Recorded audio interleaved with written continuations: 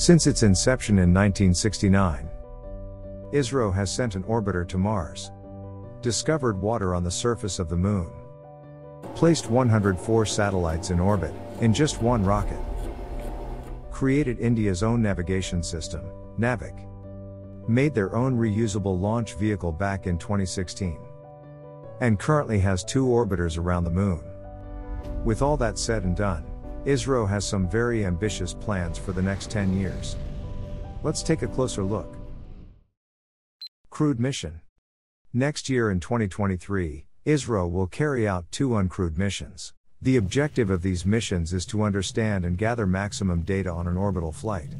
Once completed successfully, ISRO will conduct India's first crewed space flight, sometime in 2024. Moon lander and rover.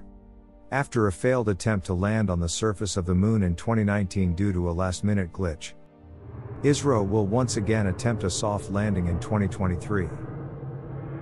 Chandrayaan-3 will carry a lander and a rover to explore the lunar surface. Venus and Mars. To explore Venus's harsh environment, ISRO will be launching Shukra-Yan-1 mission by the end of 2024. This will be India's first mission to Venus. This will be followed by India's second orbiter to Mars, sometime in 2025. SpaceX. This is where it gets really interesting. SpaceX stands for Space Docking Experiment. Sometime in 2025, ISRO will launch 2 satellites in slightly different orbits. One would be Chaser, and other being Target. The Chaser satellite will attempt docking the Target satellite. But why are they doing this?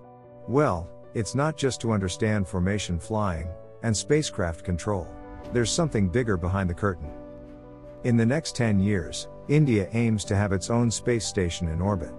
The space station will be used to conduct experiments that are not possible on Earth. SpaceX is an early step in that direction. If done successfully, it will give ISRO enough confidence to put a larger space station in the orbit.